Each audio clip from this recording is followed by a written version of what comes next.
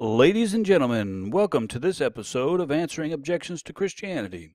Who wrote the book of 2 Peter in the Bible? Well, most non-evangelical scholars will tell you that it was not the Apostle Peter.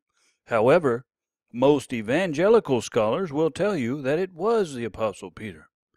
Now, if you're a Christian and you don't want to be caught off guard by an unbeliever who tells you the Bible contains forgeries, then stay tuned. 2 Peter is the book that the skeptics find most vulnerable to criticism.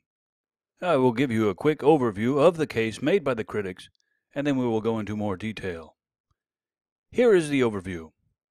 They will say that 2 Peter was not written by the Apostle Peter because there are differences between 1 Peter and 2 Peter, and information in 2 Peter points to a much later date. Also, 2 Peter is connected to Jude, and Jude is written at a much later date. Finally, as Jude would be a contemporary of the Apostle Peter, they will challenge the authorship of the book of Jude. Now, their main argument is this. 1. There are significant differences between 1 Peter and 2 Peter. 2. There are reasons to date the text much later than the time of Peter. Therefore, Peter probably did not write 2 Peter. Now, the simple response to this is as follows. Yes, 1. There are significant differences between 1 and 2 Peter, which is understandable given the subject, mood, and agent of the letters. And 2. There is no good reason to date the text later than the time of the Apostle Peter. Therefore, there is no good reason to doubt that Peter is the author of 2 Peter. Now that you have a basic overview, let's go into more details. The argument is based on two premises. That is, differences and date, the double D's. Let's look at the first premise, the differences. Now they will say the differences between 1 Peter and 2 Peter include literary differences, stylistic differences, and theological differences. Now the response to this is, of course there's going to be differences when there's a variation in subject matter and mood between the two letters. And the amount of Peter's writings is small, too small to form a solid judgment about his style. Also, people's style can change, like Paul's style changed when he went to Athens. Now, these differences do not form a decisive argument against Petrine authorship. Finally, Peter may have used a secretary to write the letter. Now, at this point, the critic may say, Peter, a Galilean fisherman, could not be the author as he would have to be familiar with the Greek culture and philosophy. Now, the response to this is, yes, Hellenistic terms are used, such as knowledge, virtue, moral excellence, and eyewitness, etc., but none of these terms are of which could not have been picked up by a bilingual Galilean, and the use of these terms by the general public need not suppose an acquaintance with current philosophical discussions. Well, now that you've seen the first premise, the differences, and that it's not a good reason to conclude a different author, let's take a look at the second premise, the date. Now, there are 6 reasons given to imply a later date than the time of Peter. Let's go through them one by one. First, all of Paul's writings are referenced as authoritative, and this indicates a post-apostolic age, they'll say. Now, the response to this is, all of Paul's writings mentioned in 2 Peter 3:16 means at least all the letters known by Peter, who obviously knew some of Paul's writings and considered them to be authoritative. Look at Galatians 2:9. Now, the second reason given by the critic is this. There are false teachers mentioned, and these false teachers are the 2nd century Gnostics. The response to this is, false teachers, mentioned here and elsewhere in Scripture, simply means heretical teachers, and it's an unqualified assumption to conclude them as 2nd century Gnostics, even if there are some parallels. Now, the third reason given by the critics is this. The text says, ever since our fathers died. This suggests a post-apostolic age. Here the scoffers are asking, where is Jesus' return? Now, the response to this is, ever since our fathers died, at 2 Peter 3:4, refers to the Jewish patriarchs. The context connects the fathers with the beginning of creation and the flood. If this was referring to the apostles, it would mean that Peter has died. But the text says it is Peter who is writing. All right, the fourth reason given by the critics is this. The text says, your apostles. This seems to be a strange and cold label for an author who is an apostle. Also, the combination of prophets and apostles is similar to that of the 2nd century writers. Now the response to this is, your apostles is a reference to apostles that worked with the readers. Your apostles in contrast to false teachers that are not theirs.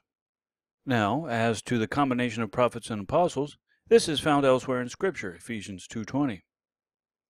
The fifth reason given by the critics is this. 2 Peter is not quoted by the 2nd century church fathers. The response to this is, 2 Peter is not quoted by the 2nd century church fathers, which is understandable if 2 Peter was sent to restricted areas, and by the time it was circulated it was suspicious, but ultimately became universally accepted on the recognition of the apostolic content and authorship.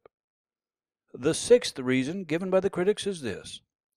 Jude was used as a source for 2 Peter, but Jude was composed much later than the time of the Apostle Peter. Now the response to this is, some of Jude may have been used by Peter, as he thought the content applied well to his reader's situation. And as to the late date of Jude, there is no good reason to conclude a late date for Jude. Well, now that we have seen that the critics' arguments is not a good argument, as the first premise is irrelevant and the second premise is false, let us now look at the reasons they give for Jude being composed much later. Well, there are three reasons given by the critics to infer a late date for the book of Jude. Reason number one, Jude verse 3 is referring to a time when Christianity is well established, so the author is not a first-generation Christian. The response to this is, Jude verse 3 does not necessitate a late date interpretation. Christians had a common basis of belief from the first. Likewise, in regards to contend for the faith, this simply indicates a fixed body of doctrine. The second reason given for a late date is this. Jude verse 4 mentions false teachers. These false teachers are 2nd century Gnostics. The response to this is, Jude verse 4 simply condemns immoral teachers. There is not enough information in the text to identify them to any particular group, such as 2nd century Gnostics, Carpocratians, Ophites, etc.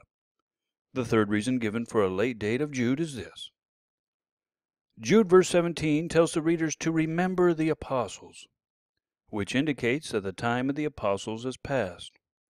The response to this is, Jude verse 17 does not necessitate a late date interpretation. Jude is simply referring to apostolic predictions, and he seems to have a specific prediction in mind, asking his readers to remember instructions received in conversation from a past apostolic visit, not a literary work. All right, now that we've looked at the specific reasons for a late date given by the critic, and we see that they are not good reasons, we will now look at the author of the book of Jude. The book of Jude says it was written by Jude, the brother of James. This would make Jude a contemporary of Peter. Now, if Jude and 2 Peter are connected, the critics will give 5 reasons to doubt the authorship of Jude. 1.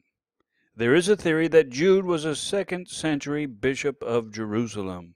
The response to this is, there are no parallels to support this view. The second reason given to doubt the authorship is this. There's a theory that Jude was Jude the Apostle, called Judas, at Luke 6:16 and Acts 1:3. The response to this is, the author doesn't claim to be an apostle, but rather regards the apostles as apart from himself. The third reason given to doubt authorship is a theory that Jude was an unknown Jude, son of an unknown James. The response to this is that theory is unsupported by the text and improbable, since it gained circulation because of the well-known name of James. The fourth reason given is Jude was the grandfather of a man brought before Domitian, the Roman emperor. The response to this is that may be true. If Jude was in his 70s in AD 81, then his grandson could have been brought before Domitian. The fifth reason given to doubt authorship is this. There are references to Gnostics, an established faith, and a reference to the apostles in the past tense. The response to this is, these references need not necessitate a late date interpretation, as we have seen earlier. Well, ladies and gentlemen, Now that you have seen the 5 reasons given to doubt the authorship of Jude as being Jude, the brother of James, and there are no good reasons, we can say this. The practice of a good historian is to start with what the text says. The text says it was written by Jude, the brother of James. There are no good reasons to doubt the authorship as Jude, the brother of James. Therefore, the author of Jude is Jude, the brother of James. Here is something else to consider. Since Jude, the brother of James, lived during the first-generation Christians, if Jude is connected with 2 Peter, then the author of 2 Peter was alive during the first-generation Christians. All right, now that we have seen the arguments are not good given by the critics, here are some additional points to consider. 1. There are echoes of a man's vocabulary in 2 Peter that can be connected to the Peter recorded in the book of Acts. Subtleties, words like received, godliness, day of the Lord, and punishment. It seems that if it was not Peter writing 2 Peter, then the author would have used more obvious parallels, or none at all. Second, the book of 2 Peter has an immeasurable superiority over the spurious Petrine writings, such as the Gospel, Preaching, Acts, and Apocalypse of Peter. Spiritual quality is a matter of inspiration, not skill. Third, in 2 Peter, Paul is addressed as our beloved brother. Unlike the 2nd century church fathers speak of Paul in more exalted ways, such as the sanctified Paul and blessed and glorious Paul. 4. There are difficulties ascribing a satisfactory motive to prompt apostolic authority, unlike the spurious Petrine books that have a suitable motive. The practice of a good historian is to start with what the text says. 2 Peter says that it was written by the Apostle Peter, and the text should be presumed innocent until proven guilty. 6. The people of God received 2 Peter and accepted that it was written by the Apostle Peter. They discovered that it tells the truth of God and has the power of God. Ladies and gentlemen, here's the conclusion. 2 Peter says that it was written by the Apostle Peter. There is no good reason to doubt that it was written by the Apostle Peter. Therefore, 2 Peter was written by the Apostle Peter. Well, thank you so much for watching. Please post your questions, like, share, and subscribe, and have a great day.